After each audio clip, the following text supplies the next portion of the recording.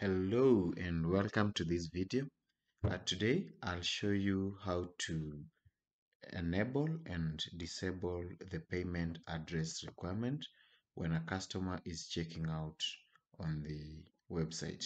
So this is one of the best things that I feel OpenCart, the latest OpenCart version has, and it's just a button away from enabling and also disabling.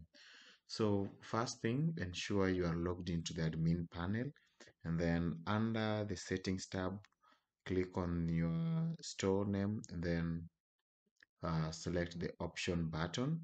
And then once you're on the option tab, just scroll down to the billing address required. So you can see from the description, it says choose if customers require billing address for checkout. So in this case, at the moment, I have enabled it, meaning that my customers will be able to see a payment address um, form field over here just before the shipping address. So what I want to do, I'll just disable it so that they don't need to, and then save.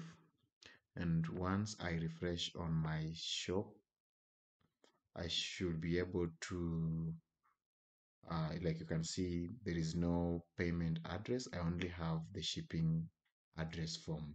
So guys, that's how you can enable and disable the billing address in the latest OpenCart version.